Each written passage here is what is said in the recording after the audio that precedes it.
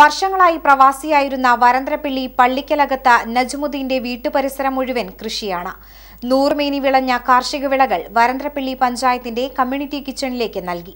ചെറുപ്പം മുതലേ കൃഷിയോട് ഇഷ്ടം കൂടിയ നജ്മുദ്ദീൻ പ്രവാസിയായതിനുശേഷവും നാട്ടിൽ വരുന്ന ഇടവേളകളിൽ അദ്ദേഹം കൃഷിയെ ചേർത്തു പിടിച്ചു.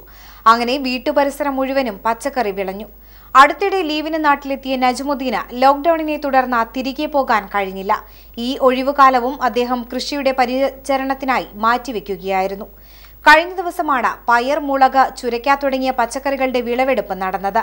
നൂറുമേനി വിളയിച്ച കർഷകനെ ആദരിക്കാൻ വരന്തരപ്പിള്ളി മനുഷ്യാവകാശ പരിസ്ഥിതി സംരക്ഷണ സമിതി പ്രവർത്തകർ നജ്മുദ്ദീന്റെ വീട്ടിലെത്തി.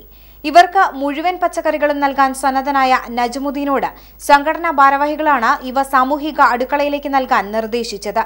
ഇതനുസരിച്ച് സൗജന്യമായി പച്ചക്കറികൾ അദ്ദേഹം വരന്തരപ്പിള്ളി പഞ്ചായത്തിന്റെ സാമൂഹിക അടുക്കളയിലേക്ക് നൽകുകയായിരുന്നു.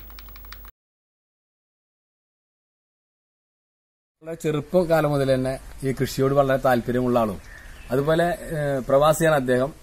ഗൾഫിൽ നിന്ന് വന്ന ആ 5-6 മാസം ഉണ്ടെങ്കിൽ പോലും അദ്ദേഹത്തിന് അറിയാവുന്ന ഫാബ്രിക്കേഷൻ പണിക്ക് പോകും. അതുപോലെ ഇതുപോലെ കൊച്ചു കൃഷികളായിട്ട് ഏർപ്പെടും.